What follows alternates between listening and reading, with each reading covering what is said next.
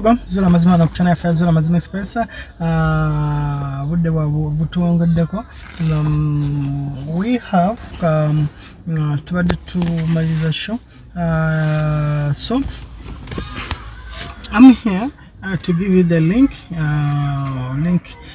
nga bintu ebitambudde nti okay ebintu nga bitambudde so I will repeat freshly ebintu nga bitambudde so that you understand all the steps that we say through bututandise so ndumaruka kandi the unbelievable the guy that you know about so this is the show today that today I had a client and omwana ono agambibwa okubanga yaferebwa sente nyingi nnyo so nti bintu bingi nnyo bitambudde within the day so mbadde nina okujja bikugattira okulaba nga tukola ki nga nawe obitegeera so let's go in the main in the show today obirabe.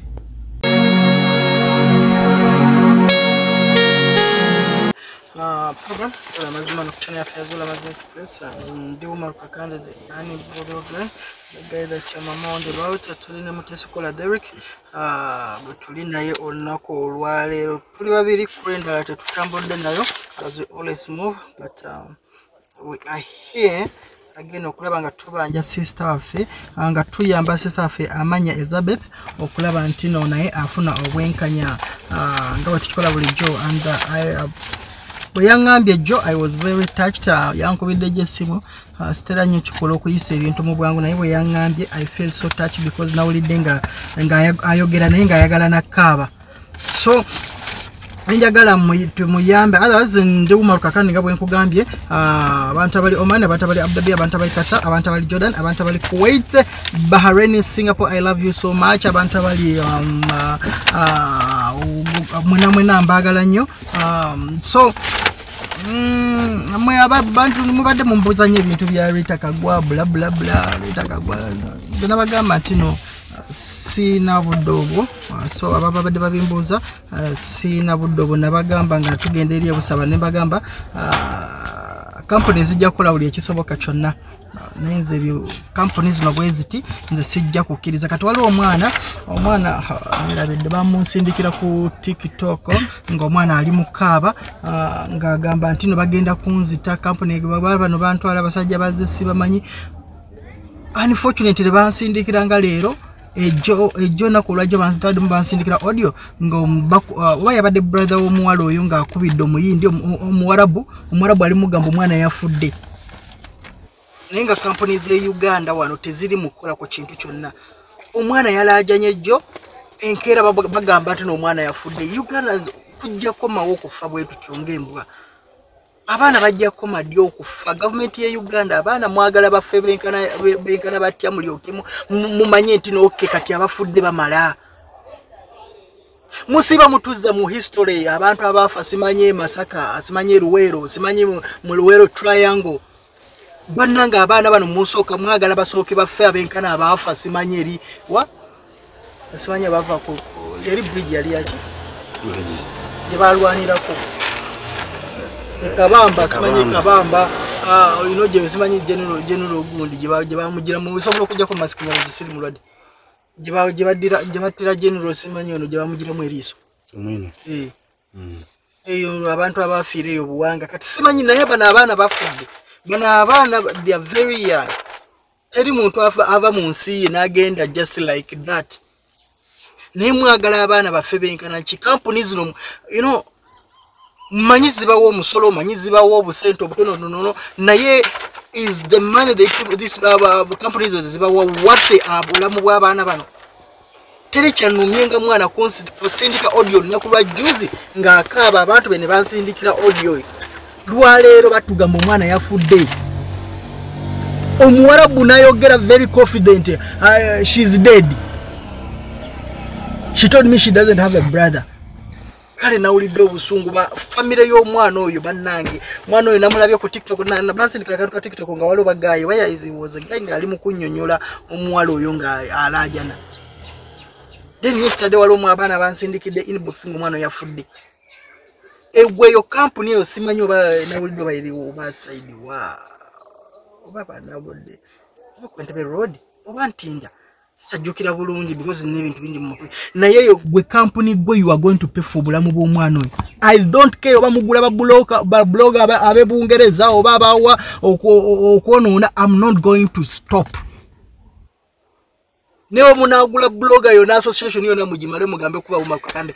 You guys mulekera okuzanyira ku bulamu bw'abaana, mulekera okutunda abaana b'abandi ebweru nga mubatutte kubatta. Omwana nakulajanira nakugamba singa bagenda kunzita. Omwana na golowooza. I'm sorry, I'm a bit emotional because abana bano bafa balajana. Tebakera ku machani babanga bafiiridde mu tulo. No. Omwana nalajana, buli mwana afa aleka audio zinga alajana. Naye teriyo omuntu wa company asitukira mugamba mwana ono walajanidde tasitali mukola katemba, tali mukola bividiyo bya TikTok. Naye olumala okwata obusente bwammwe nga muba mutunzeeyo embwa mulekera okutunda abaana b'abandi. Bwe mubanga mulowooza mu company za Uganda zitwala abaana ebweru. It's better muveeyo obanga mugamba nti no tubatwala basaddaaka abaana bamanye nga bobo agenda amanyi nti no ze bansaddaaka alamule sente ze amanye nti mumututte mutta. Dani okukwata abaana b'abantu nja kufuna mmwe. It's just a matter. Bazadde boyo omwana njagala mwini boxing your company you are going to pay for it. Omwana tasobola kulajana bagenda kunzita olunako enkere ne bamutta. Guys, tuli kuchiba nangi but zino si nkoko. They are not goats bana abantu si mbuzi. Si mbuzi at all.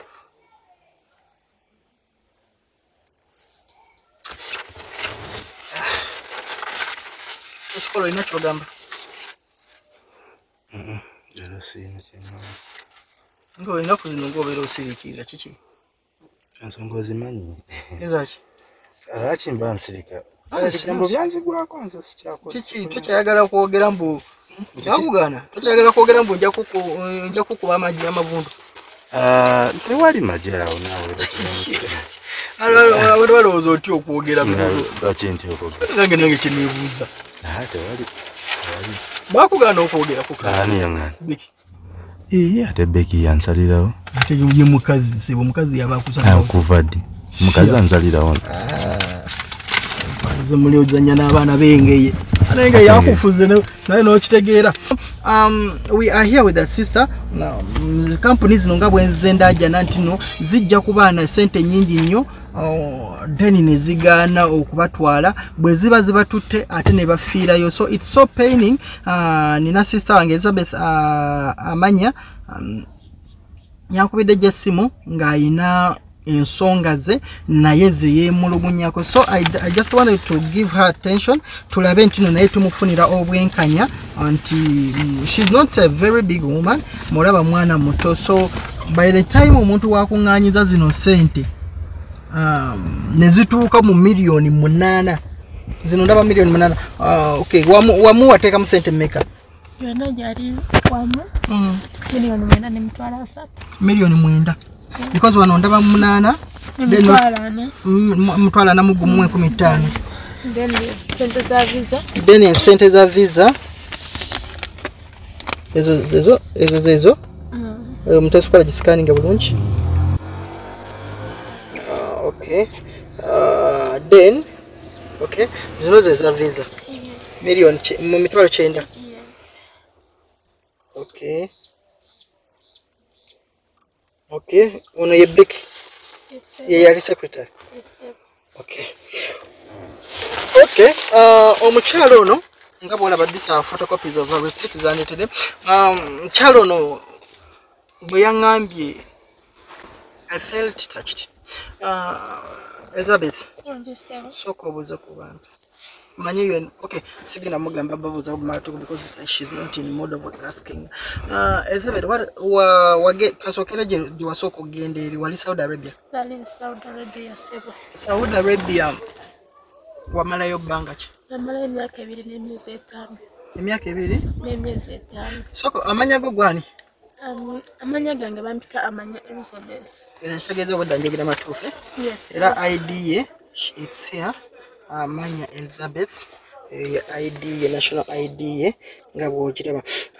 Amanya bw'oli ogekanga tutuna batantuuka wano ku Greenwich Tour and Travel Agency. Naye kati kambuuze. Okay, ekyo tujja kituukako. Katuuke. Kasookera eri Saudi gye wagenda. Wagendera mu company ki? Nagenda mu company ye bayita Maliba Agency Limited. Maliba nalingira ko bawa eri Saudi ki? Ebeera Muyenga wano ng'ovudde ku Buyinja. Yes, but within that time yali ebeera Kamocha ku gye bali tachi. Ku Balintuma Road. No, it's not Balintuma Road. Kusima No. Wakandika street. Okay. Yali ebeera Kamocha. It was 2019. Okay. Kati nogenda Saudi. Yes, sir. Wali Saudi kitundu ki? Nali ndi mu kitundu kya Jeddah. Town bali bagita Yambo. Yes, sir. Okay, bakama bali batya ndowebego. Bakama bange siso akugamba nti bali balungi oba babi. Kuba abaana tugenda mu family zitafaanagana.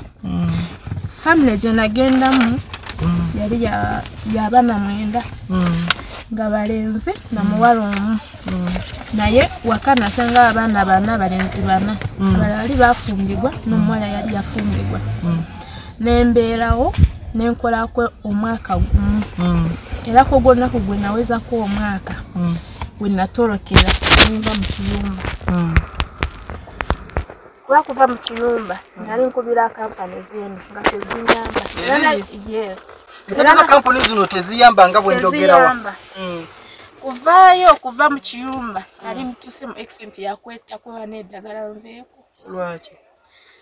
Nali mbeera n'omukadde batalina tata waabwe yali gyali naye abeera Madiina. Kati omukazi bali bamuzaala mu kitundu kye bayita Yambo. Yes. Si gye bakuzaala eyo Yambo. Then omusajja yali abeera Madiina ng'alinayo omukazi omulala balinayo amaka amalala. Kati omukazi ono nali mbeera naye omukadde. Eno gye Yambo gye yali azaagwa nga famire ye ebeera eyo. Then nga weekend tugenda wa Madiina omusajja olikuba babeera ne famire nene. Kati mu kuvaayo abalenzi bonna bali bakulu. Omuto yali alina emyaka 25 ng'akyasoma naye nga baagala kunkozesa omanye ebintu gy'abawa tosobola kwogera. Yogera tofaayo. Kati nga baagala kunkozesa. Okukozesa batya? Kunkwata kunrepinga. Bombi? Abalenzi 3. Nga bona baagala nga bajja mulundi gumu omwajja buli omu ajja mu kiti kye. Ng'ajja naye ng'olinga mu kiyungu kati baali bakulu nnyo. Last born yali alina emyaka ya 25. Kitegeeza first baali bakulu. Bali bakulu. Bonna n'envi zaali zitandise kujja bali basigadde waka. Kati buli omu waafuna gap ayagala kukozesa. Noza mulaba obutambi ku TikTok abaana bakwata video nga exactly. Bamanyi okweyambula najja nga akulaga ebitundu gye gy'ekiwamu. Biba binene? It's depend, I don't know. Yes. Okay. Kati bwona ono yakulaga? Exactly wecho bakulaganga? Yes. Obwerere bwabwe? Yes, bwe batyo we batandika. Nga banene nnyo? Notya.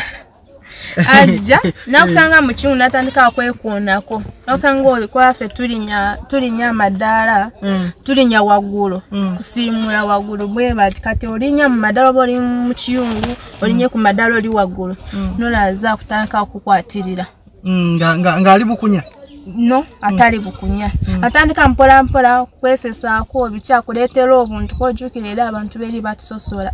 Buli mmere ye bajjako tolina kugijja olusobola n'okulya omuceere bo emmere ye balese kusuwaana ebintu bwe bityo. Kati ye waba akutandika kukwanirira yaga kusikasika labe nga woso omukwano gwe. Yes. Kati bo bali 3. Waliwo yakukozesako kubona njagala oyogera mazima. Lwaki tewakkirizaako wakiri? Anta we natuukira ku estate nenwanako n'omulenzi omu era yanfumita wano akambe n'enkovu y'olaba wano. Ye yakusala wano bwaki? Exactly. N'enkovu y'olaba. Nsooka oleke mutezikola gyesukaniga. Ya mwana mulenzi wa waka. yali mu police najja wakengo inanizi wanziteka mu kisenge kyawe yali mu police yes najja kati mama yali nakugwa kuna mama watali yagenze omuwala agenzeyo kugira kukyala najja akanandetera ka t-shirt nimubuuza oleda ka t-shirt kakoze eki kagolo akaje mu order mu kisenge kye nangamba kamugore kati we nemugamba kagorore kwanali mbamanyi nga balina ejemize bulujjo mwafunako gapa yagala koleki akufunze akukwate kati awo twatandikira olutalo kati alo first born wawe abeera wansi kofi twali tubeera waggulu ku second floor ya first born yawaso omukazi balina abaana bana babeera wansi kati abaana bali basigadde kwa kalensi kamu kati awo nga nsikana nawe ngwana naye nakwata akambe nansala bwati yene enkovu naye before bitana kutuukako nga ngamba kampani yeno ebayita Mariba bwe nagigamba ntuse president mpulanganye kyaye n'obulamu bwange bwonna manager wa kampani yangamba ogwaffe gwakubatuusa gye mulina okulaga kasaba mutuuka ku airport ne mulinya enyonyi ne tukubeera esimu ne tumanya abeeri ku airport baba receivings y'emirimu yaffe kampani bwe tubagamba kampani okay kati njagala tuyite mwangu tutuuke ku nsonga lwaki ozze kati ekitegeeza n'okola emyaka 2 watoloka bwe watoloka waddawa Nadariyadi wani Nadariyadi alo mwala wena connectinga nayo bampa connection naye tubeera mu group gy'abakadamu omwala oyo bamuyita Mariam era naye ali wano Uganda mwala oyo yantola nali sirina sente fine sente zange bali bazimpa bali bampa sente zange fine emirimu ebeerako biki naye ekyo kyekyasinga kukola ki ekyo okyakwagala okukwata yes okuntola okudduka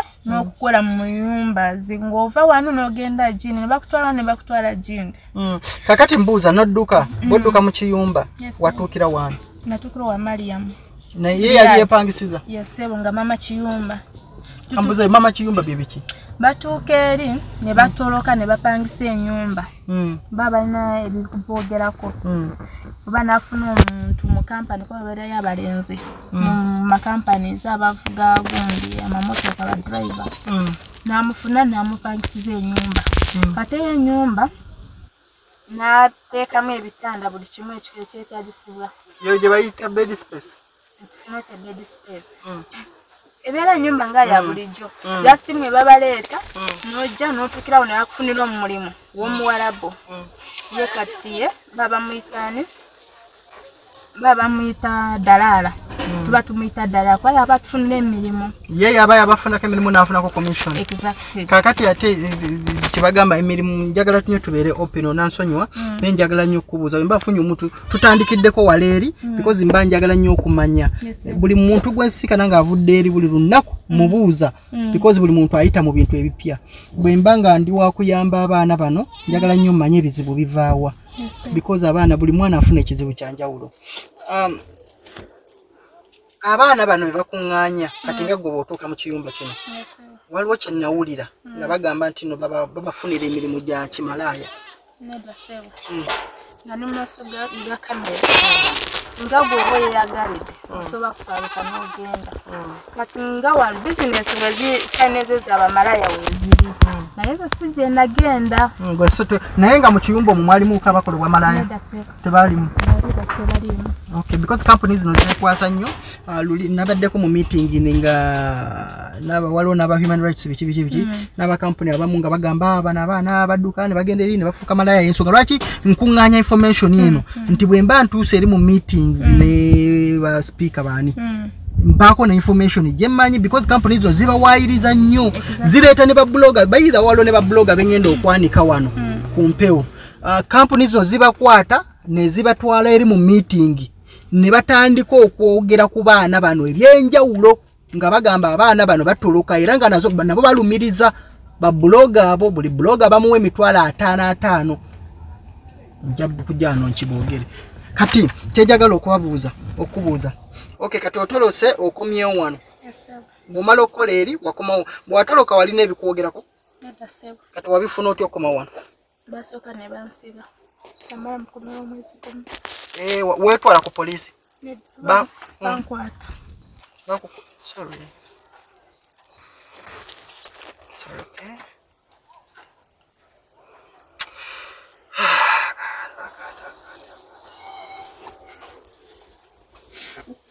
Sorry to cover.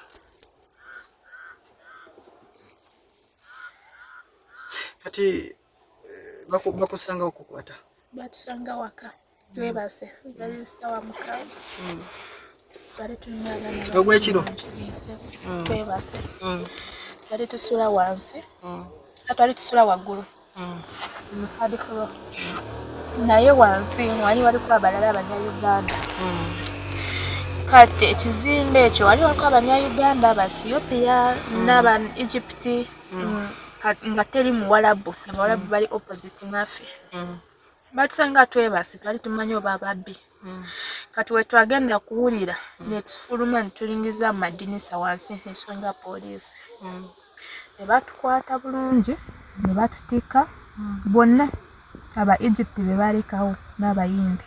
Bali balina ebikwogerako nga bakola mu magwaliro bikyamu be balekawo ffe ne batutika ne batutwala ku poliisi. Awo ne bakusibako ku poliisi? Ne basibayo omwezi gumu. Ne bakudipotinga? Ne bandipotinga. Nagira ku bipapula kati we twatuuka ku airport. Bino kya COVID? Yes, ku airport bakuwa kino kyokka. Tubeera n'ebipapula bingi naye ku airport wali bakuwa kino kyokka. Nga abiri ogwokubiri? Yes. Wakomerawo? Yes. Okay, guno omwaka gwa nyenyini. Tegeeza tonnamala na myezi giwera 3 wakano wakamala emyezi ng'egundi 2 gumu almost gumu 2 awo ogenda mu myezi 2. Okay, kati bw'okomawo wano njagala tutuuke ku nsonga. Bw'okomawo wano already toyina bikwogerako? Toyina passport, toyina ki? Nabifuna byonna eno national ID yolaba. Waddamu n'ofuna bipya? Nabifuna mu weeks wano. Yes. Wajja wano no processing ebipya? Nali ndina connection aba family yange nga bakola mu family yange nga bakola mu government naki. Ne babinkolako speed. Family yo bana abanyakole mwesimide. Just lako walimu munamukise? Yes. Okay. Kakati mbuuza. Otuuse. Saa zino olina buzibu kyo nze mbumanyi.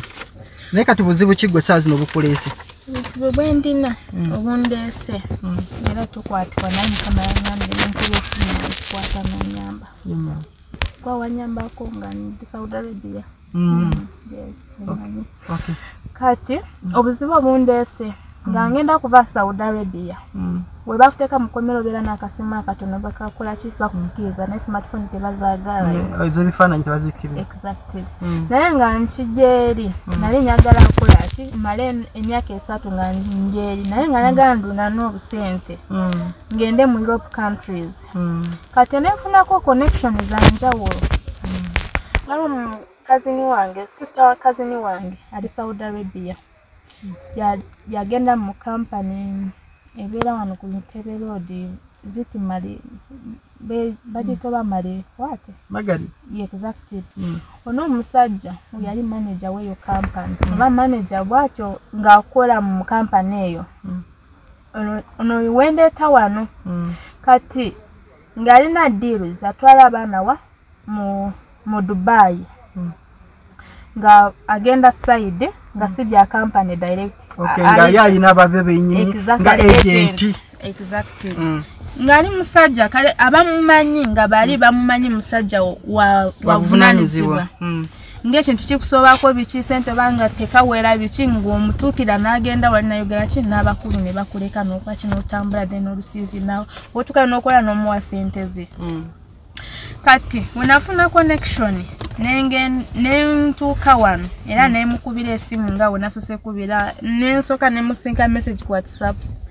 Kati wenamusindikira message nema nemugamba muri yodi nzinje ntukirire ki company yamu nyaga ntuukeko mundage emirimu gye mulina sente kwa bakolaga input salary ne batwala wano ne batwala wali bebityo tebyenkana gundi inputs. Kati wenagenda nansana onasana wa ku store before Meru petrol station.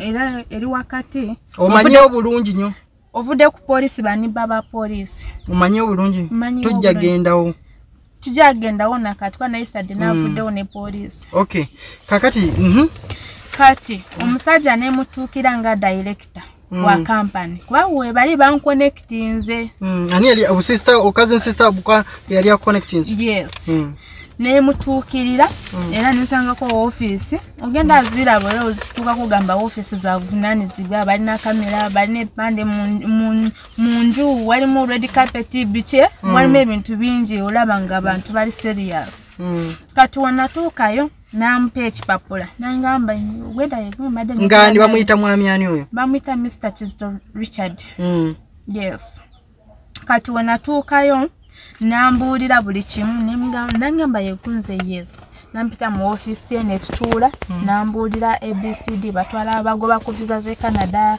America Sweden Holland Iceland Saudi Arabia Dubai Qatar enseze njawulo exactly kati ne mugamba mbadde nyagala nga ndaba ningamba nso akola chikwa nalisaga ngene mu Arab countries zo nalisizagala ningamba savings akasente kange ka 10 nyaga genda wa mu Europe countries nasanga Poland basasha milioni 12 ogenda Poland yes ngamba kansokewa take kwa taki nali ndinayo abantu benkola ki bemanyiyo yes era kun connectinga kono omusajja aliwo abana mikwano ja sister wange be yasoma nabo ba OG ne OBs baberawa taki bakola mu factory zangoye ono ngoye yabatwala ono omusajja kati omusajja nemugamba nze ngenda waka ngende taki kuba nso kufuna yo ki bentukira kwa rona benganda bemanyiyo nso kufuna enamba zabo mantuse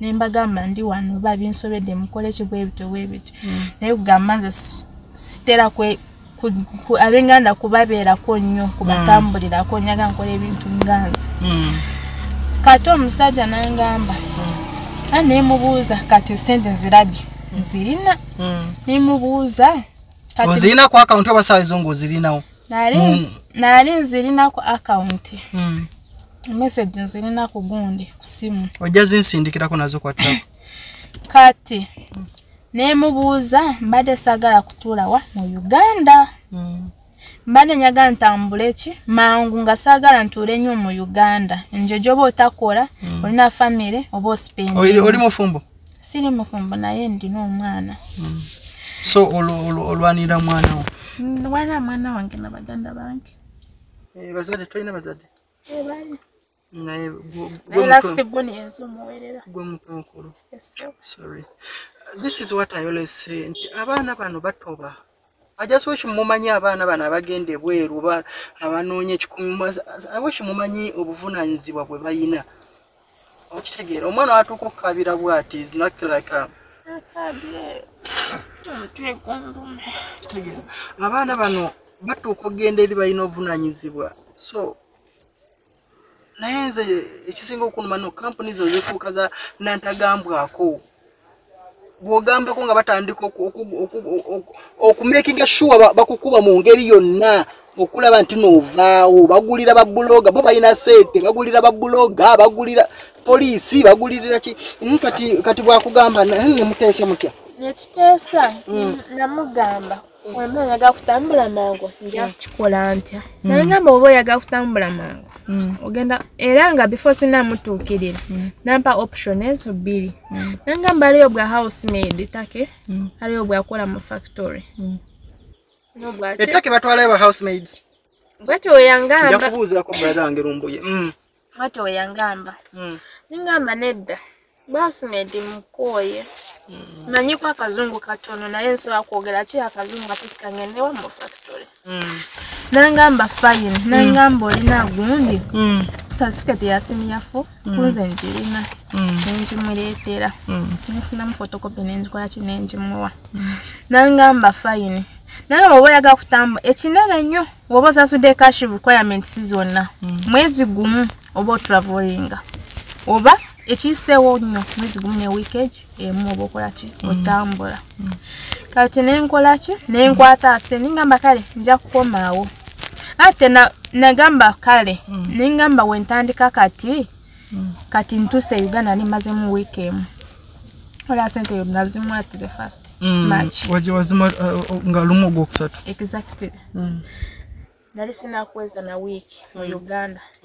Ninkwata sente nali sizirinaawo. Najja ndinako milioni 2 mu cash, no? Mu cash. Ngozo yina mu cash. Yes.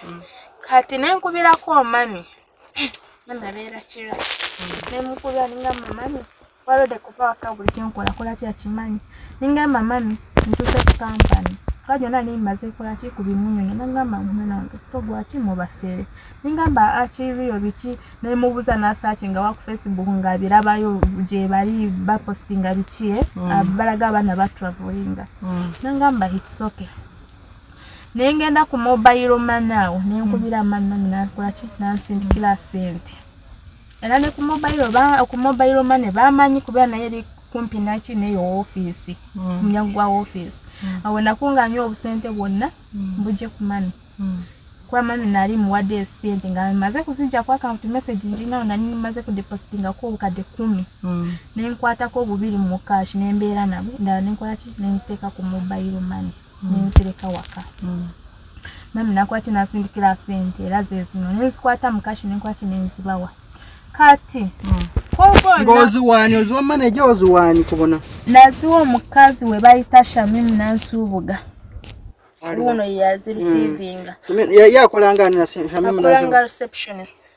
Yes, we are receiving a sent. Yes. Atono beki. Ono wenasanga ko olunaku na manager ninasanga ko kati nga wolaba oli CEO wa Zula mazima olina deliko olina abantu bokwatagana nabo kati ogamba ono yakwata sigendo ziwoni oziwe delik nenzikwata nenkola ki nenziwo ono nangamba ziwo kwa nasanga nga tebali obatuta abana wa airport nanga bageze mu field nenzimuwa kati ko olunaku nali sirina passport.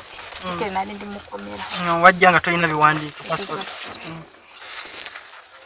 Kati bine bipapula bya gundi police okulaba report ezo. Mbera naja mu estate. Bino bya byeri. Ja police wano. Wanyaga kufuna national ID.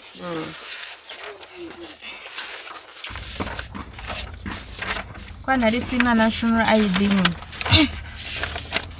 Chino cha gundi chachi chino cha passport ekipapula cha passport cha police ganyaga nfune replacement chino cha police replacement ya line exactly ekyo cha police chino cha line nakwa na line nali sijiri na MTN zona nga bazisalako kati enkera maze kusasula ezo esente ne bambuza passport nembabuza passport ya mekana ni yaga nkose express bana ni nyagala nve mu bwangu nikole eki ntambule yes nibangamba express ya mitwalo nkaga kunze tekirina abuzibu zonna zezo sente zinateeka input yenga input yali yali milioni zali ziri milioni 7 n'ekitundu input then nga zigenda wera milioni 8 n'emitwalo 4 ezo waliko emitwalo nkaga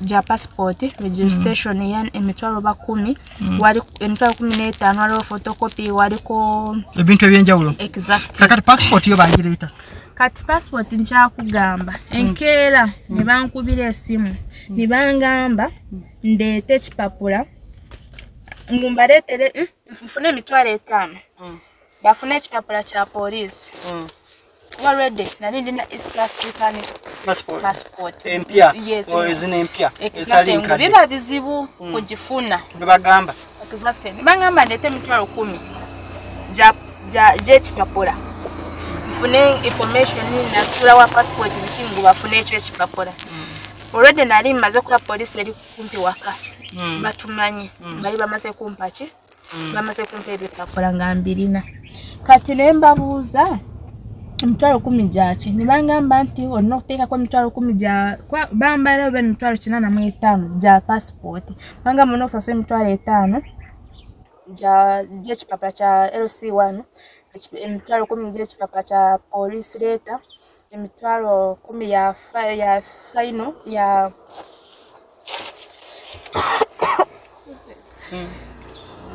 libambulire emitwalo 95 Namwe ekifuba. Sorry, kiri fine. Kati ne bamala mbagamba nedda. Nali ndinako friend wange. Kwano gwange. Nga wa migration. Nampe namba. Bamwita Nobati. Wengulu. It's a family friend. Mami yampe namba ye. Omukazi ne mukubira. Omukazi yali amaze kungamba emitwalo 7 nga byonna biwedde. Express. Kati bano kye nali mbawadde esente za gundi za passport nga bo bangambye emitwalo 6. Ngamba kangende naki ne company. Ono kankole kitamuleke. Kati we bangamba ebyo ningamba ate kisoboka. Ngamba kanzije ku company mu nnyonnyole bulungi. Ne banyonnyola ne bangamba n'osasula emitwalo 10 police letter. Hello C1 ne bambalira ebintu bijjawo bitategeerekeka. Mbagamba tekisoboka ningamba mumpe emitwalo gyange 6 gye mubadde mungambye ku passport. Nze ngenda njekolereko. Exactly. Bazikuwa. Bazimpa zezino. Era receipt yino zezino ze bawandiika wano. Okay, zezino ze basayininga ne bawandiika. Exactly. Kati oli omukyala ye n'akuyamba n'ofuna passport. Najifuna. Era singa tewakikola ekyo sigaza ne passport tewandigifunye osanga. Exactly. Kakati nze kirala kye njagala okubuuza. Eno receipt. Eno receipt gy'olaba wano eriko Greenwich Agency Consultants Limited. Sibo kiri? Yes, sebo. Eno receipt nayo wagifuna mu company emu. Ye company emu. Eriko Greenwich Tour and Travel Agency. Otegera? Yes, sebo. Gwolaba mu byombi bifaanagana. Tebifana anti wano we nababuuza ne mbagamba receipt. Because the receipt zanjawulo zigamba company zanjawulo. Eno Tours and Travel Agency. Eno is an agency consultant limited. Yes, Greenwich. Zino company ziri bbiri. Eri company emu kati we nababuuza ne bangamba it's fine. Receipt zakoze ki zaweddeko. Naye awo bw'oyingiramu olaba nga company muzirimu bbiri. Nedda company emu. Anti kati eno bwegamba mu company eno receipt ya company ndala. Kati we nze kutegeera kwange we nagenze kubazuula nti bafere. We nagendayo nga mbasindikira message. We nsindikira director yani mpaza manyake? Bamwita Richard Kizito. Kati kuna namba yeeruwa ku zino. Enamba zengenda azikulaga mu simu namba 3. We mutuukira nga mukubira esimu katawo nga amaze kubajja ku sente zange emitwalo 6. Tasikola ina airtime ku simu yo? Kyokka sinako. Ndinako airtime. Ntagasagala kosa simu yo. Kati we namba kubira amasimu. Nakuzino yambala n'engoye nga ziriko mukago gwe ne mukazi. Sajja nga bakuleze nnyati. Sakka yambala engoye nga kuliko ekifaananyi kyo ne mukazi wo. Ngenda kutunuzaamu ko kamera watu bakulabe. Ddoga ate nga likuzibu. Mwana beki alogedde wo. Tugenda maaso. We natuuka ku ogwo olunaku nga maze kubajjako emitwalo 6 ne nkomaawo nga ndese ki? Ndese passport yange. Passport yange nagifuna ennaku z'omwezi zaali 12 nga March. Bampitawa ne message kirabika wano. Tugenda maaso. Ne bampita Kyambogo. Kwanze kwali nagenda wali ku ntano afeya tenayingira munda nga bino gya kubala yino. Bagamba bayinayo omuntu yakuyisiza mu express. Just namutwala sente ne mutwala photocopy z'abazadde ne mutwala photocopy police letter bicheje. Nampita olunaku gwa kugenda nantwala ddala eri munda ne bankuba akafaana ne fingerprint ne nfuluma. Kwata olunaku lero encha ukusencha ne bampita ne basindika kwa message mfule ki chime passport. Wajensindikira Friday. Monday ne bangamba nkole ki ngende ku Kyambogo mfune ki passport. Passport we nagifuna ku macha sawa 2. Nempita mpaka Nansana. Nenzi batwalira. Ne bangamba encha oba ko sencha. Tujja kubira okole ki? Ugende ku interview tukutwale mu Turkish embassy. Kiri fine. Ja kakana tofayo kakana.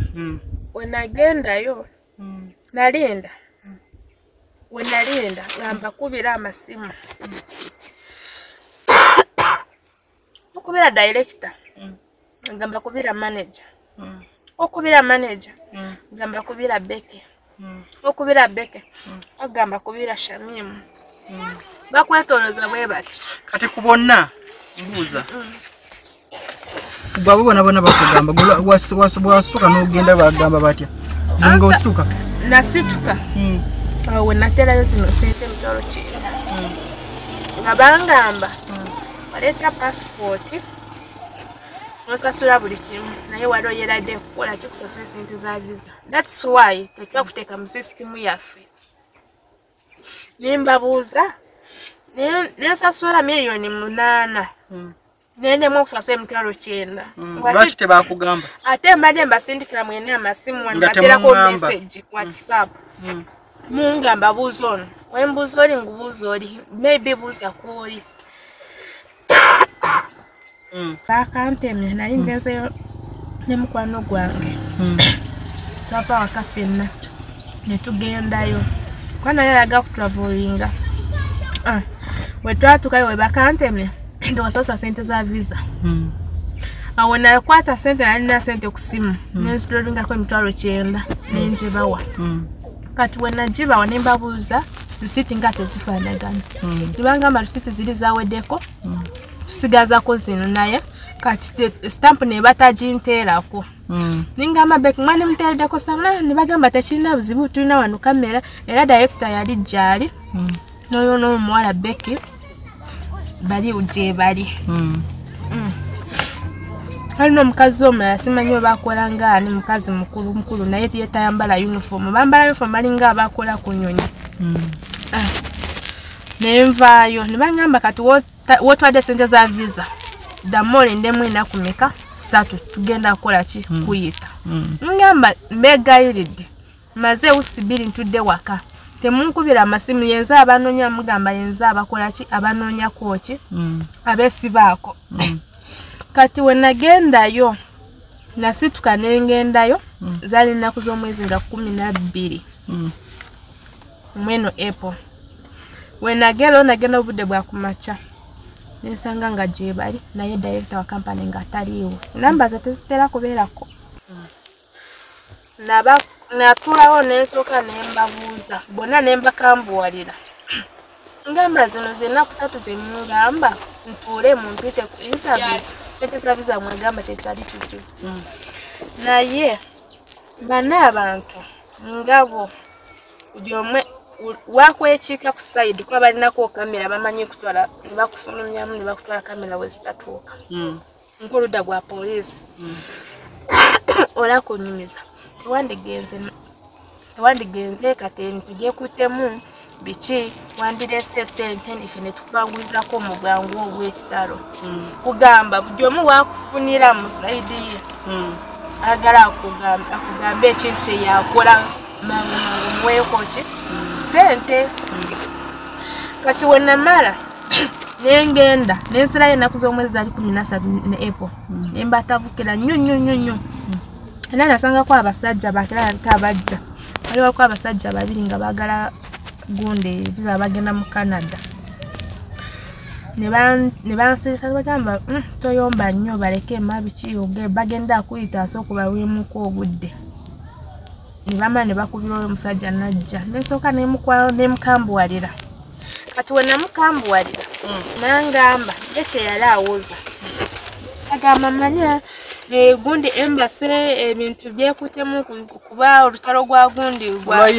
exactly agamba kati ennyonyi bazikuba we muyita mu bbanga kati bakyakiriza ennyonyi kutambula maybe woba oyaga kusasula miliyoni 5 za air ticket miliyoni 5 nga air ticket yokka exactly kati ennyonyi y'emiliyoni 5 kizinga tekigikuba nemugamba byonna bifaanagana kwaffe kyekimu ffenna tuyitirawa mu bbanga ongenda kuntwala ku bodo oba ntambuzo ntuuse kakati sawa kati ebyo byonna bibeerawo kyekyaddilira ekyaddirira omusajja gwe navayo nnaku z'omwezi nga 13 nvako gwe enamba ze teziriiwo nga teziriiko Yes, ni WhatsApp tacha posting oba ku Facebook ali offline. Kati ziweze weeks 3. Kati juzi we nafuterako message. Nekubira manager wa company. Akazi munyankole. Namukubira simu nangamba. Tumaze weeks 3 tetukola naffe batugala almost nkozi omwaka tebansasula. Manager naye tebamusasula? Yes, bonna ba company. Ngamba ogwenda nani nyaga kugamba okoleke before nzira ye mabega nga bankubidde essimu ntwale sente za police leta nfune passport. Oyo manager yangamba nankiika ku site nangamba kyandibadde better noja sente za passport nokolaki nogyekolerako. Nankiika ku side nga simunda mu kamera mu nju. Nanchika kuside aloko gundi alo mobile man ogenda kudira bawo kamera tesituukako. Nambulira bwatyo nnyinze kolaki kujja kosente naye njagala airtime. Kati kambuuze ebigenda byonna weebiri ssaawa zino ki ekiriwo? Kati essaawa zino ekiriko we nakubidde essimu kosa jjo nasoose nekuterako ku gundi kwa WhatsApp message nkusinga ebifaananyi. Kati kubira manager nga mulemeddeko nnyo. Nanga nimugamba director wamu essimu zalagawa teziriiwo almost amaze kusebusa tutaliiwo ku online. Nangamba kati nkubuulira ekituufu ekiriwo nambula buli kimu ekitamama tetukola tumaze weeks 3 office nzigale. Nangamba akasajja kajja amabanja ne kafeera abaana. Nensirika nambulira buli kimu nangamba navinge kati mazo omwaka nga mukolera mutulaba naye nga tulina ebizibu nange tansasula sente. Nangamba yandise emitwalo 7 ku mobile money baniiba nga kangamba ngene zijayo sente ngene nfune lunch bwe bityo nga osaba boss sente mpayo sente kwa nagamba genda ofuna wali. Exactly. Kato muwala police ni bamuleta police ngunemukwata omwana naseseme sente zo omukazi wa mobile money nanyumizawo ebintu bingi. Kakati nze mbuuza watuuseewo ko nga office nzigale? Natuuseyo kati nga sina kutuukaawo nangamba ofunye n'omukisa ne leero mbadde mudu kugamba kwa nange mpulira obusungu akasajja tetukalaba naffe tukanoonya nga manager wa company. Nangamba naye haliwo abaana bakakwata juzi two weeks back kwaba badde bamaze weeks 3 nga waggale. Haliwo abaana bakakwata ne bakatwala ku polisi nansama mwana unasasula emitwalo 2 bamukanza menda kika 3 ne bamuta. Mwana we yali ayimidde ku kubo ku Jeni era akasajja mukamisewo ku boda bamaze kajja mukomera. Kati nze mbuuza nagamba kati nkujjira nangamba wandigenze no reporting naye nasana togendayo nasana bakoze ki bakamanyi ne kuba wakiso bakamanyi bukantu kabo kalina sente kaba webituga awo inosookera ku reporting alasoma police wazibu omusango. Kati nengenda ku polisi ya waka wali baniba polisi nengamba my dad nemunyumiza bukimu kwa nakaba nnyo nengamba nenkaba ngamba nedda kati mami we yasanga nangamba kiki ekibadde nengamba mami banfeze ngamba milioni 9 mimi nagamba olimba nenkaba kati we namala kumacha zari ziwera nga 12 osinga taliwo ku polisi eriye naja ne tugendayo ne tumunyumiza ku macha ne bamukubira essimu waka ne bamunyonyola buli kimu ku macha ne tukeerawo nga jali tugenda mu office kati nangamba nasindika kawempe era ndina ne papula bye kawempe police kati we yansindise kawempe kano kagunde ka OCC ID wa gundi we nansa na police station. In reference reference nchilina kati basindise allow this lady to open a case. kanani akakuwone sana ako kana sana kati kano nga agamba ono yali kana yali awandikirani yali awandika wano ngende wali mu office okenzi guleko case kati wano osi wenaja estate nakubira gundi kawempe nakubira omukuru omukuru yono omukazi yono ono mumanyi yes omukazi wona tuseko nembi munyumiza nangamba bwakitogenze nansana biki nimugamba nansana bwakisaga agendayo akasajja bakamanyi kantu kabwe nobwenteeka mu sente zange bagenda akalekula kakole kikatayaye kati omukazi akubye nakubirani osi wenansana nangamba kusindikira namubuuza kizito mumanyi omusajja nagamba kizito mumanyi era recent wano abadde mukomera netumuta bikiye namubuuza omumanyi nga kyalina kesi ki olwomusali bandaze fayiro 11 saabana bafeze fayiro 11 yenzo singa yesente nyingi yosinga sente nyingi banange milioni sente zo nyingi milioni almost 9 almost ya going to milioni 9 sente nyingi ku mwana sente zo nyingi ku mwana banaye egangwa omwana ali kunonya survive milioni almost 9 nakalabye nenkaba kuvadde wena kuteako message oba n'ekifuba kukaba nnyo n'omutwe sinya nakuja ningamba sagala genda wasagala genda nansana nibamubuuza okomukazi weyambuuza nemugamba erinnya nakubira abeeri nansana nga kituufu bakoze eki bamba ne wakiso n'abakubira nga bamumanyi nangamba gendayo nansindika nengenda nowa boda wenatuukidde mu ofisi y'omukulu nagamba tukamanya akasajja naye soka okuleki ogulewoko ogundi omusango kaitano kapapula ke yampadde kano nogenda eri nogula omusango yes kati gundi reference gyebakwadde kati mukukola ki mukutuukayo bangamba ne bandagako fayiro nasange kuseeko abakazi babiri nasanzeko abakazi babiri nensangako n'omusajja omu yali ayaga agendawa taki obwa security guard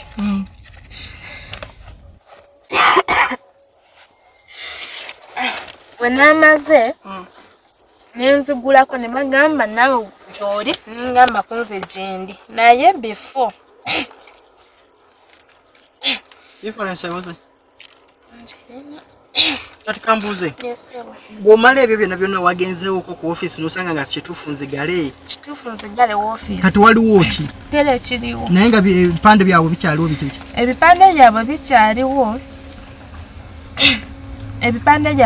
ebipande bikyaliwo bikyawaniseko bakyabirina naye office ngubazigala kati wenagenze mu gundi mpoliisi nibangamba kituufu company registered naye tekirizibwa kutwala abantu bweru exactly yeah because nange kyembadde ngamba this is a tour and travel kata alo gundi ze nasanzeko kesi 2 esatu era wokubya benasana bajja kunyonyola bakola gefa kulanze bazindasemu complainga ku musajja omu abana bajeri bali mukubona bona bali mukata bali mutaki yabatwala munabasula ku street yatwala abana n'abasula ku street tebalina mirimu abenganda zawe bali mu kuropa yabachako sente nyingi n'abatwala nake emirimu gye yabasuubiza si gye bakola ngo bali ku street matayali soka mutese ofunye yate asajja nangamba we bakufera kwa kati alo fayiro ze bandaze 11 nibangamba zino fayiro zonna z'abaana bakomplainga kwani oyo musajja nibangamba naye wayiseeko omwezi gumu nangamba akasajja kalidde amabanja ni mwenda malonzo bulaba kuba wenajja alo nabenganda batana bakunda bako kitegeera ganye kwese nga olaba omuntu ngava bulaaya nagamba kangende nsanyukire ku sente yange sino sente sijjangako nawadde 10 ngambe kangende wale nange nkole ki ngeko ku ntuuyo zange Ngamba kanzoke nkolechi. So compare number, so compare number.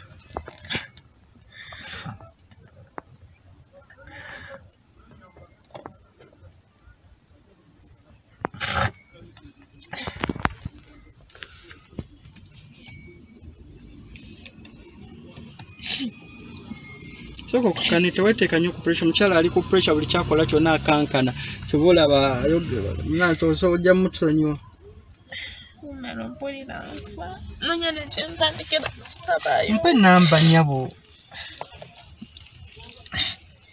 kakana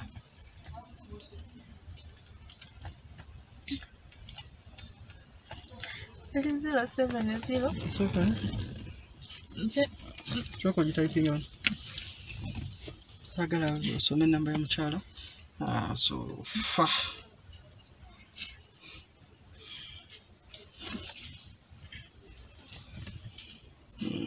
okay Bamuitani ono? Bamuita Patience, Madam Patience. Yeah, bada kulangana. Manager. Okay. Or company.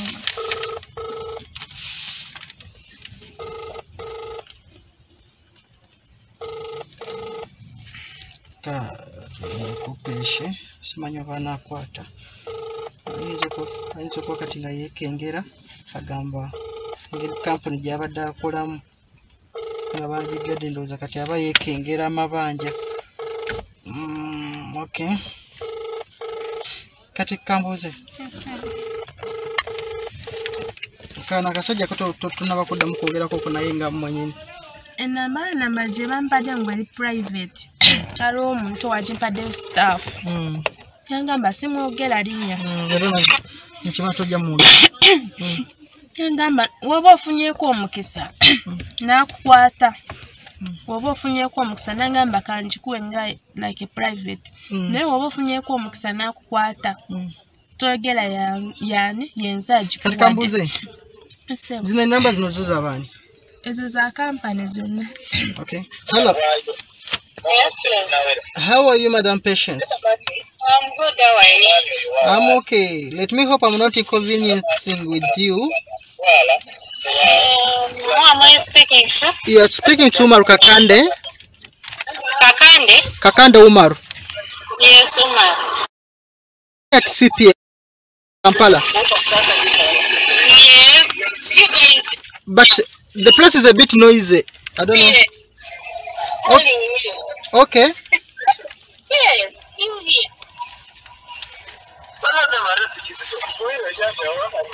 I even left Madam Patience? Hello? Madam Patience? The place is a bit noisy over. You move a bit aside. What? The place you are in is a bit noisy and you're talking to other people. Okay. Now, I'm Umar. I'm calling PSC Kampala. Yes. I'm a cousin brother to Elizabeth. That what? I'm a cousin brother to Elizabeth. Elizabeth? Amanya. Yes, Amanya, I know her. And I work here at CPS, Kampala. Yes. Unfortunately, she brought a case Yes. about being conned by a company called Greenwich Agency. Simanyo oboji manyi. Yes, I'm there. Yes, I was the marketing and sales. Marketing and sales manager. Yes. So what really happened? Even these guys are giving you to talk to their police officers. They have come to grab me over the same issue. Where are you now? We are heading to Kasubi right now. So where have you reached? We are in Nigeria going to Kasubi. Kasubi police station. No, to see the grandfather of the person who took that money and passport. So that at least we help these guys, they get their passports as the man is finding them the money. So that means, okay, Kasubi which... I'm with other police officers.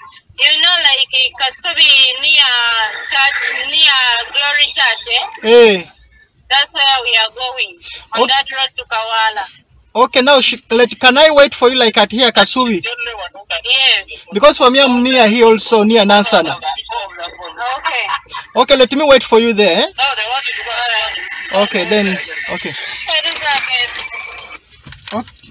Okay, nga bwe muwulidde omukyalo oyo yabadde manager oba yagamba nabadde gundi former employee manager so agamba saa zino bamukutte era alini ku nsonga zezimu bamukutte nti waliwo era ebimu ebyo byekifere abaana waliwo abamukutte so we are going to go there mutesikola tugenda ku gloria awo so bagambye omanyi tugenda tubalindira awo nabo ate nabo tubabuuze ekigenda mu maaso what is really happening mutesikola ndoza tugende. Okay, tugenda. Are you going to drive? Is it okay? No, you can drive. Huh? You can drive. Okay, kati katugende bwetutyo tuberenga tuwuliriza soko kwate bino bweti tekigenda mukisa agambye ati naye mukwate police station so oyina kirala kyoyagala okwogera. Okay, so kati gwe muli gwe kiki kyewandiyagadde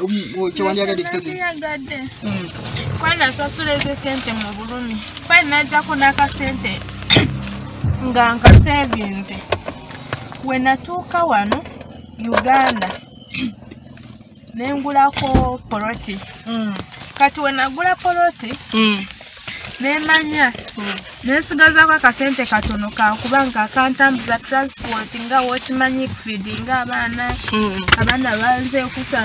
banze kudda ku masomero nga kyali wano ningamba kansevingeko nsigazeko kale nekolako budget kansigazeko school fees w'abaana ndabira abaana babiri owange ne my brother for emergency wema nkyali wano nendekako ne sente za kwetambula nazo like nga 1M traveling nazo oba otambula kati obusente obwasigala nembugulamu ki ettaka then zine endala $9,000,000 nenziwa bana ba company kati ekisinza ekunguma Mr. Umaro kati nane jentandikira siwalaba naye kati kyembuuza Elizabeth ezo sente zoyogerako zibadde nnyingi era wanezo oli mu kwogerako zobadde ogamba lwaki obadde toteekateeka kutandikirako wano at least ekintu kyonna kyosobola okukolerako wano dano ogamba ati nato ziteeke mu kugenda eri kibadde oza tekikola naye Mr. Umaro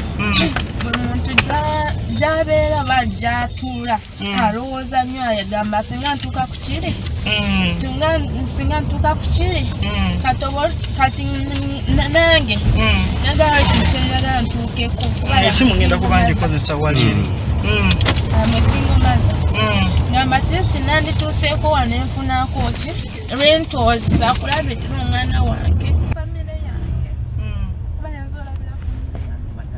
nebangamba genda kuba Kenya bakumanyi nabo kuba bakufollowing bano bonna bakozi be tebamanyiiko gyabeera nabo tebamanyi nabo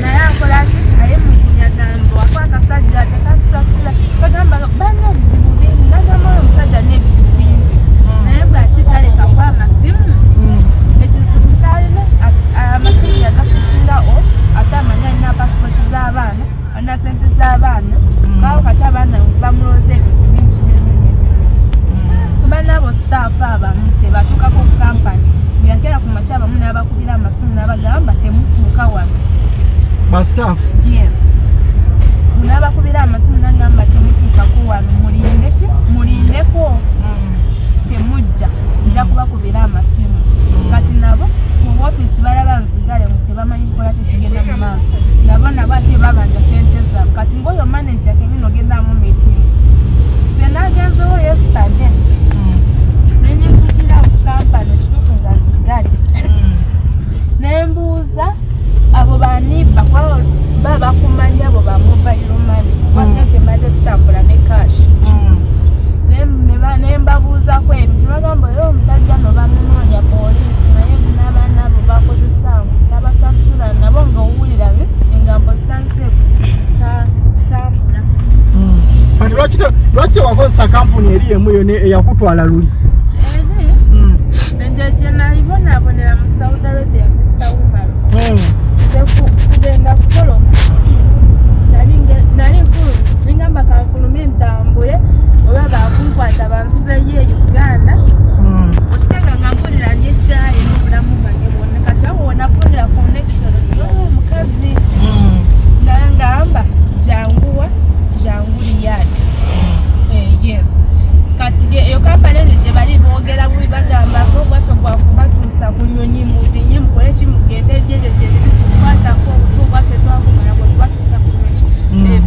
Chovola ba wali tosobola kuddamu gikozesa ate. Ne namba za bukati sister zirina.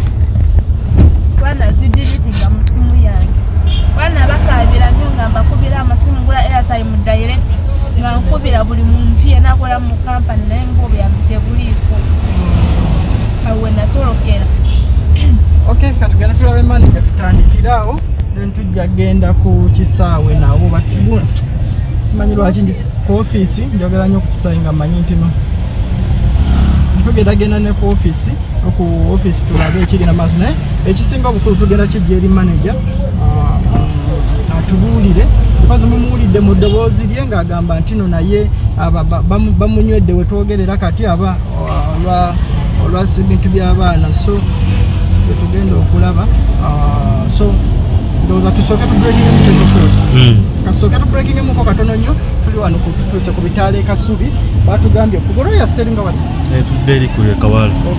So batugambye tuli awo wetugenda so tugenda sooka tu breaking emuko katono nnyo deni tulinde manager then tujja kulaba ebiddako abaana nga bano bwe bati omwana watobera okufuna obukadde omwenda obukadde 10 bannaye mu Uganda ya leero oli najja n'abutwala nga tatutte mitwalo 8 tatutte kakadde tatutte meka naye ng'atutte obukadde 9 nga teyeesise namu kadde kama katono atubreaking mu katono nnyo ate n'oluvannyuma tugende tulabe ekiddako.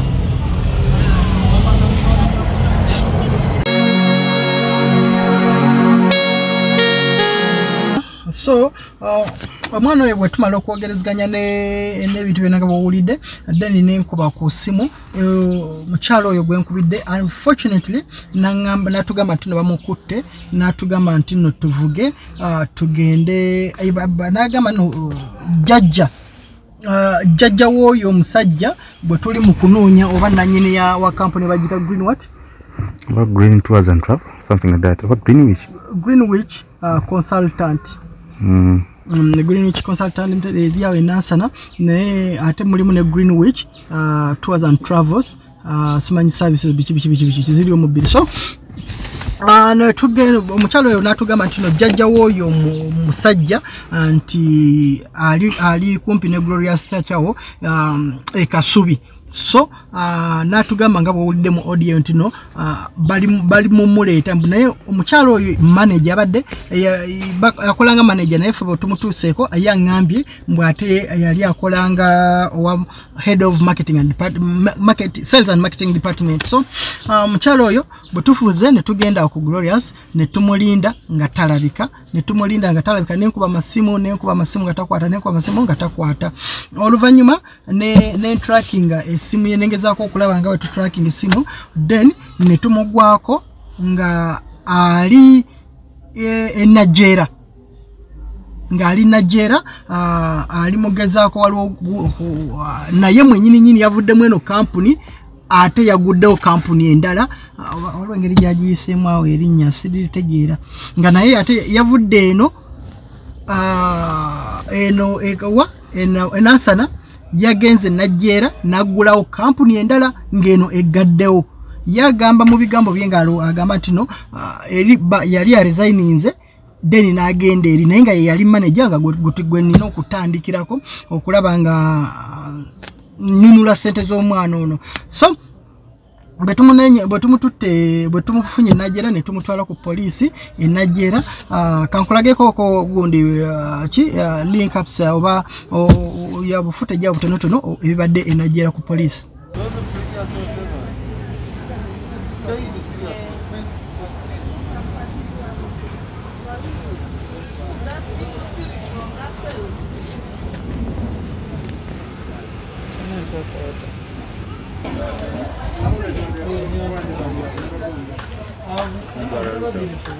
Nansana ku poliisi.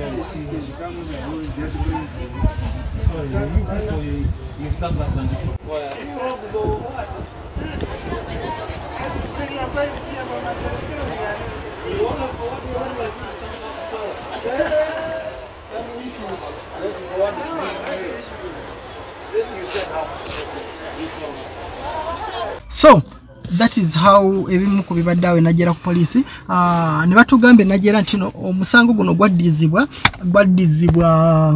enansana so tulina okukomawo ku poliisi ey'Enansana siwe kiri nga tulina okukoma ku poliisi ey'Enansana naye ne bampa nga nina okukomawo n'omusibe okujja naye ne mu poliisi omu tujje Enansana eno gye tuyina okujja so ne tuva Najera manager ne tujja naye nga kyenjagala ekisinga obukulu mu byonna nti nga njagala oli omunene eyatwala ssente z'omwana by that time omwana abadde omu gwe mbadde mmanyi so ne tutuuka ku poliisi Enansana ngenda kulagako obumu ku footage omanyi nti police tekkiriza footage so footage bwoba omukwata olina okubanga obba mubbi so this is one of the things ebimu ku bibadde munda mu discussions nebibadde ku poliisi Enansana.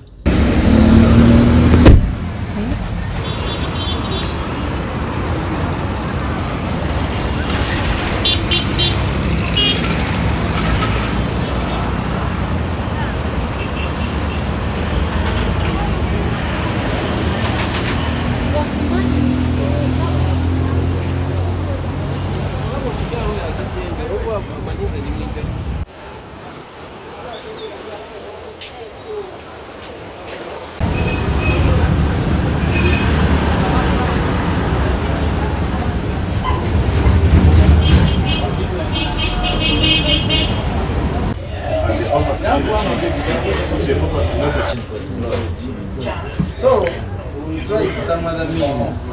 Some helpers were there. I said, but this place is ever crowded with people. The case is in court. So he has been coming for a job. Now, today, he made an appointment. Yeah, maybe a we don't have females, so we from outstation. Now where is just Kasao? The place is also good. We don't know where. And we are always told to always direct people. You see, but you are dealing with some God and spiritual circle. So if you have any other information, you also help us, give us. Let us not see where we are finalizing. That is the key suspect, the one at large. The big fish. Easy for yes, who's owner? There's no name of the IO.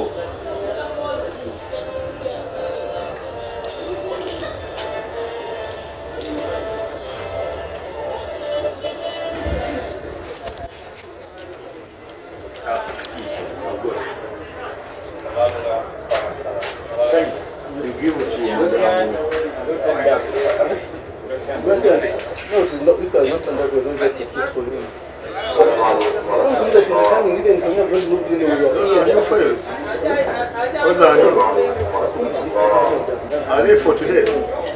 Are they for today? This one is for today family. They are here. They are for today.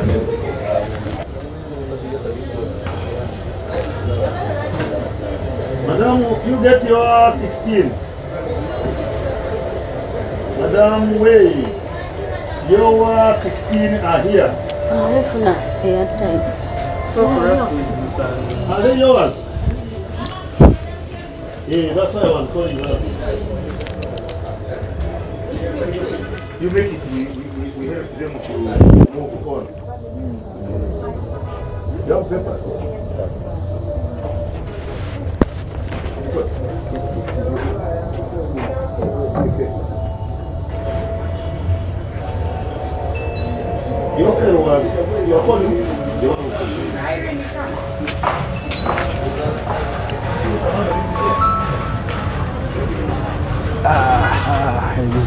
Busy.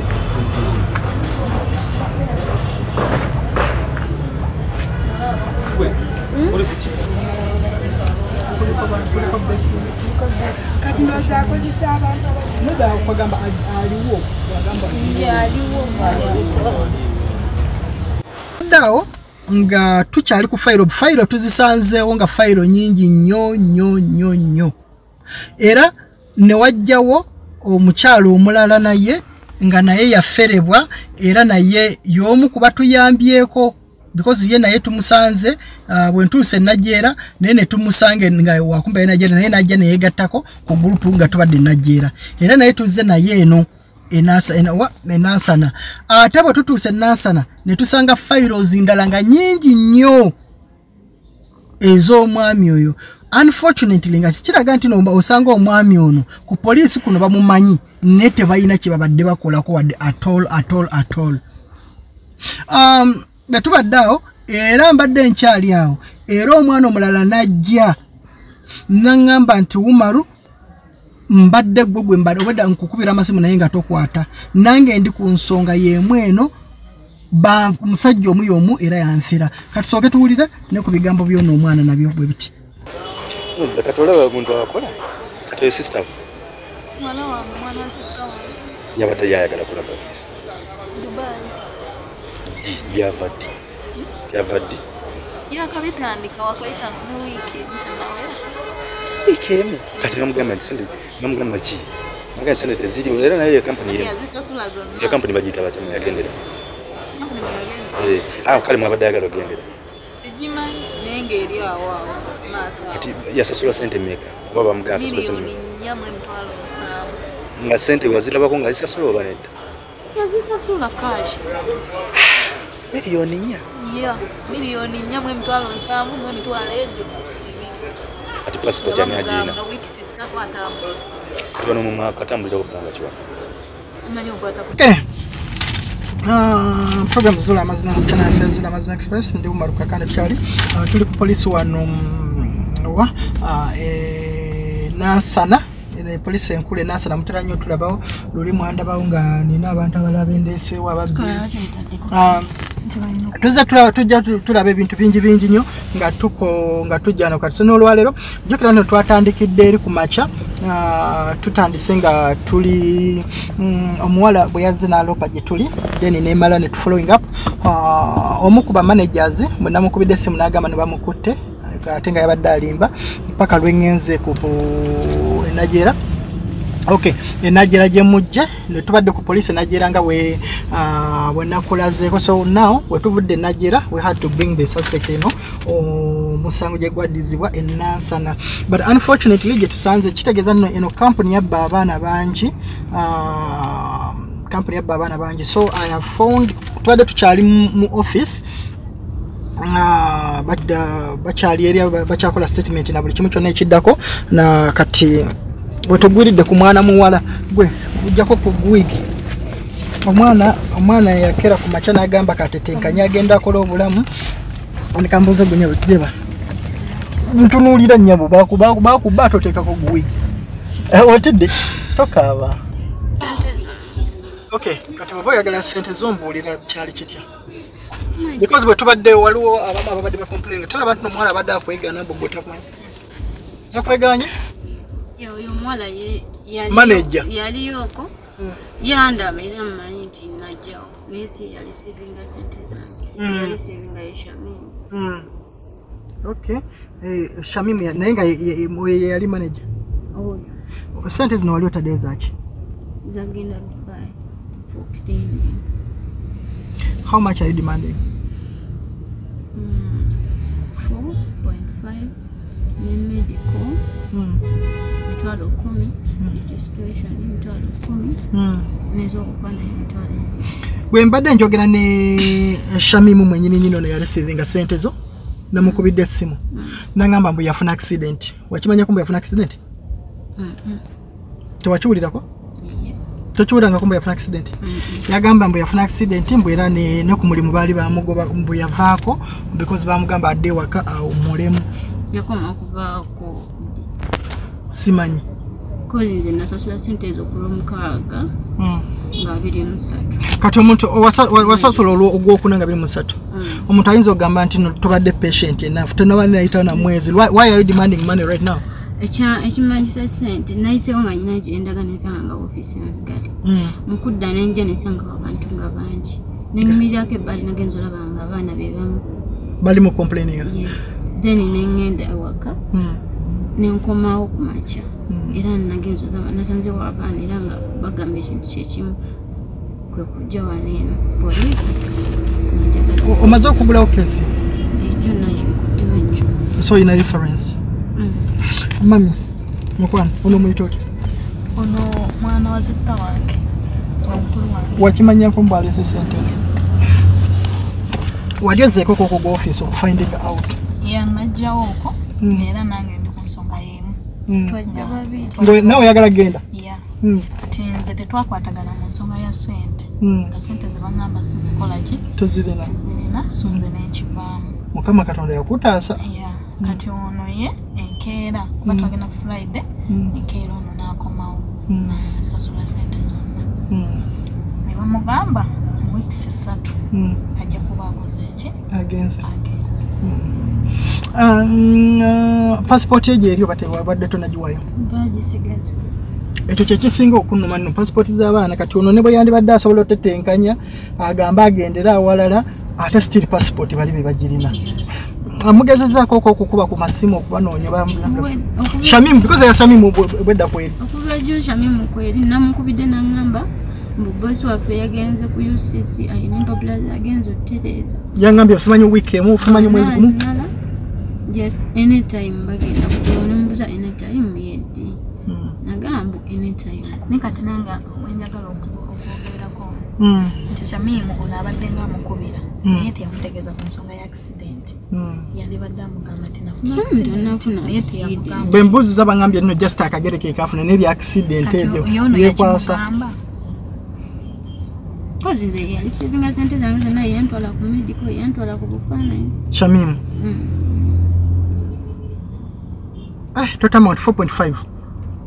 Nebananga n'abasajja balya sente nazibaddala. 4.5 walimu 1.5 wali mwenda almost 9.9.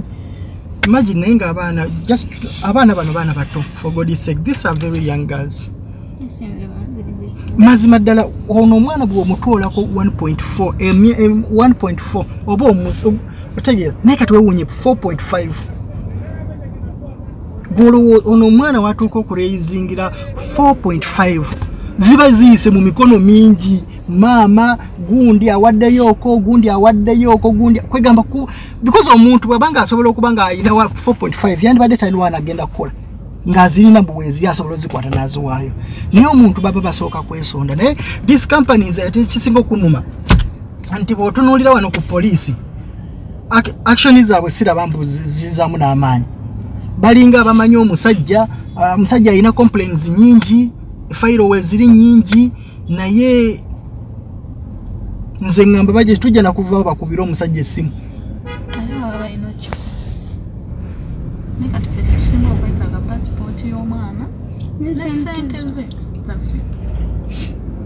Kati omuserikale handling omusango amabagambye ati balinda waliwo kesi gyereoddewo yaganye mbwe kansigi yagulawo simanyi kasita bamuwa ssente bwe bateeza okugenda Turkey bwe yazirya n'agulawo kesi nti no bazimubyeko okitegeera n'omusango gwennyini gubadde suppose ogunoonyerezaako olwaleero jjo teyalabiseeko bwe bakuba amasimu ge kati yagaggyeko. Sorry. It's okay? It's okay. It's not okay. Kiri okay? Because ebintu byonna bituukawo akatonda naye sente zo kibamanyi gye nazijja. Nkitegeera.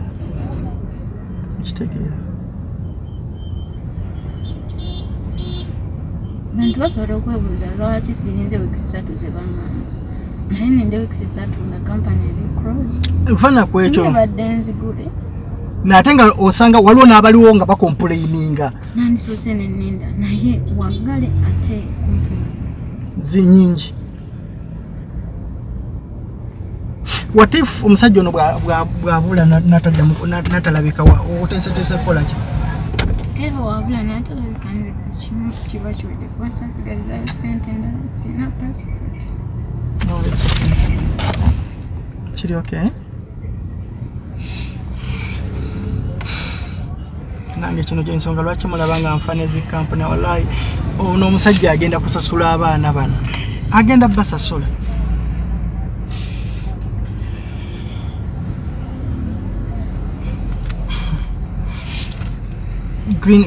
Greenwich agency consultant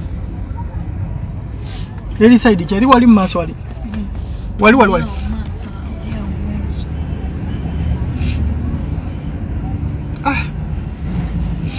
lwaki olowooza manager abadde agamba ate kiri ky'abantu bano buli omu yeegaana oyo ye yareceiving ezoli ono ye yareceiving ezoli ate ga company sente kasita zibeerako receipt ya company se company oba ani yazireceiving oba ani yareceiving so long as it's a company baba kozi ama chicho wandi asabye gwenga muwala ojo aba company baberenga ko n'obwenkanya ate batunulira abaana bano nga tebannabakwata sente za mwana bo tebatunulira bo bali batya abo bagenda funa ki naye soko tunulire n'onaze sente zino asudde ensuula obazze kufunamu kimutwala muki mu maaso so twandibasabye nga tubagamba aba company bonna gye bali twetaaga obuyambi bwabwe naye ate tetwetaaga kutumba twetaaga amazima kuba buli kimu kitambulira mu mazima nze kyensaba obugundi Saudi SARS n'abantu bafaayo abaana basinga oka abaana bafunira nnyo obuzibu badde nkyogedde bubi abaana bafunira nnyo obuzibu na Saudi gobadde tatidde kukwata sister omutwala Saudi nange kuba nange nanga bwe tuli wala twakaweza just myezi 7 tuli mu Uganda so kolete zendi myezi 7 badde wakakomawo era ngo yagala kuddayo badde yagala Dubai naye badde Saudi nange badde Saudi nze nalina mu kiyumba ate gwe Saudi wali okola ki nange nali nkola mu kiyumba naye nga nkola myezi wenzira kukka bino bibatwala mu kusooka lyo wagenda mu company ki Horeb ate gwe lwaki mukuddayo tewaddayo temwaddide temwagamye temwakoseza Horeb nagenda ku Horeb ne bangamba balina contract ya Saudi tenga ya kiyumba Horeb tayina buzibu kati nze kansoke buli baana bensinkana nga bankuba kyeyo ntera nnyo babuuza oza lwaki bannayuganda bafuna nnyo obuzibu Saudi bafuna obuzibu lwansonga company zisinga ezitwala abaana kasita babatwala tebaddamu kumanya bibirira naye nga ate bingi bye tuba tuyitamu mu nnyumba eyo kati tulina tuyamba betwandiddukkiddeko tuyamba amasimu olusi baba tebagakwata naye nga si company yange kozi nze company yange eyantwala Saudi Mr. Zeda yali ajjayo ne ku company n'alaba embeera gye tulimu program mbadde nkola mbadde muziraba obadde oziraba mbadde mulaba abaana engeri gye bafaamu anasina nakyankooza mukazi wattu mu Uganda ngebadde Uganda tosobola nakutuula mu bbanga ddene myezi 2 oyagala kudda myezi 2 nga muddayo yatuuka kati yakalaba nsobola n'okutambula ejjukira engeri gyetubadde tetulimu kati okubaako kyokulaba nera nakyo kibuuza kizibu so zino sente zewawaayo zewali wa savinga nga wakolera eri Saudi zinsavinzeewo okubanga zinfulira omulimu omulala zino endala nali nazikozesa yarabbi Mukama Katonda wange okay I think tugenda kuddayo ono suspect tuli mutwala ku police tumutwala pozi tumusibirewa nabweru wanenasa tewaliwo kadukulu babakyala so balingambye no katubamaliriza okola fayiro yeri munda then tumutwale nabweru wengendo muleka nga wetunonye ne boss we n'abasikira banyamba ne banfunira shami banga shami yalisivinga sente naye bwetubadde tuyinga omusirikale wange waliwo kyayogeddeko nangamba bali mu kuleeta shamimu gwe omusirikale wo gwoyogedde naye anoonya agambye ati ye ali awo byatugamba tutulakinge abadanti ne shami muteetaaga tracking n'essimu ye kweri kweri naye w'omukubira kasita amanya kubuuza bwana because nze njogedde naye nnyonyonyo nanyinyonyola n'okunyinyonyola n'ayogera ebintu bingi naye ng'ayagamba ali waka singa baakira shami mwalinda si mulwadde kubanga yes accident zibaawo nene bwe ba accident weri kati ye yalina okunyonyola wajeeteeka sente zange kubanga kati nze bano ne bwe mubaleeta nze sobola basaba sente zange kuba sibe bankolera lisiiti badde mbaokuneegaana naye oli amumanyi yankolera lisiiti abo baaliwo nabalaba era nabo bandaba naye ate sibe bankolera lisiiti sibe balisibenga sente zange kaba katonda okay katulabe n'engeri gye tugenda okufunamu shamimu okay katulabe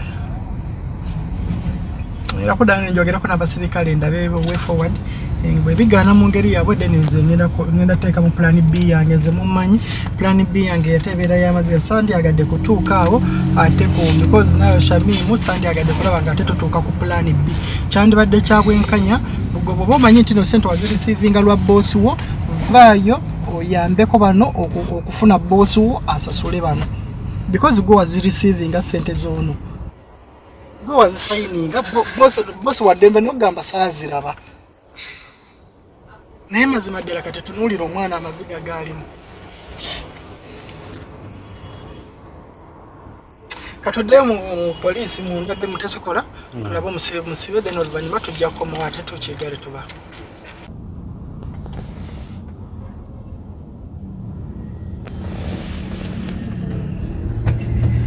so ndowooza muwulira tubadde tukyali awo message nezitandika okujja ennyingi bumalu kati ate tuwulidde olinasana because bwe ntuuse nasana ku poliisi abantu nga bomanyaawo ne batandika okumbongako naye ate ku poliisi tebakkiriza kushootingirawo so but omusibe ne tuba nga tulina okumujja oba omusiragala muyita nnyo omusibe omukyalo oyo yali manager mu kampuni eyo nemba nga tulina okumujja nasana because nasana bagambye tewaliwo kaduukulu k'abakyala nga tulina okumutwala tumuteeke oba bagira bamutereka nabweru ku police station era otutuuseyo kaawo nga tebalina buduuku bagamba basimanyi obuduukulu obuliwo abakyala tebalina mazzi bla bla bla so this is one of the things that ebibaddewo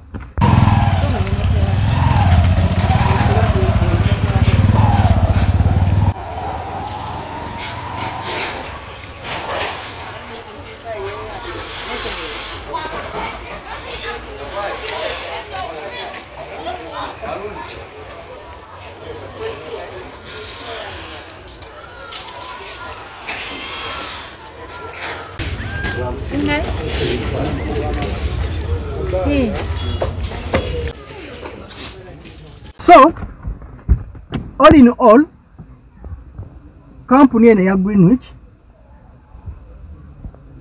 tutte sente z'abaana nyingi nnyo. Fayiro ntuusa ku poliisi nga zisukka mu 20.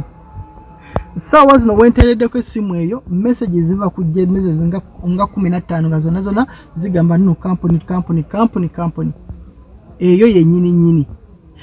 Fortunately oba unfortunately bakigambibwa mbu mulimu abanene mu government ate abagiri emabega basirikale kyesitalinaako bukakafu ssaawa zino simanyi mazima gaakyo. Abaana bano abaalibwa ssente zaabwe ngenda kumekinga sure nonondoola ensonga zino nga bafuna ssente. Mulabye omwana omu yali bamutwalako 9.9 million bukadde 9,900. Imagine that kind of money. Omwana omulala bamujjako ono gwe tubadde ne gwe tusembye okubeera naye mu mmotoka bamujjako 4.5 million miliyoni 4.5. Omulala eri gwe tusanze najjeera bamujjako 1.5 million era ne passport nayo neegenda.